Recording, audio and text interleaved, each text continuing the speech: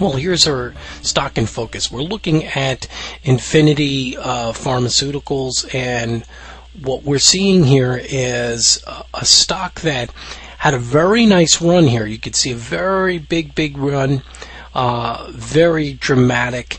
And the thing is that you got to realize here is you start to see this really change. You could see a very dramatic move over the week.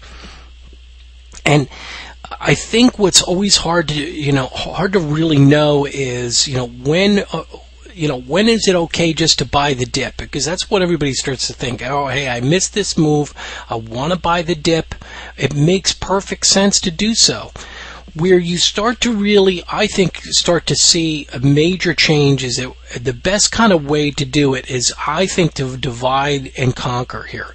You have the retracement range from the high to the low. So that should be the midpoint. It should hold that. And the fact it didn't really would have made sure that you missed this move entirely, because after it started to break down lower, even lower than the 61% retracement on the Fibonacci, because that's the extension on that. Once you break that range, that really is a pretty big warning sign. Now you could see how it tries to get back into the 30 and can't break over the 50-day moving average on the daily. You see close back under and not able to break over that or the 50-day moving average. This was a warning sign here. You see it's still not quite done with its sell-off.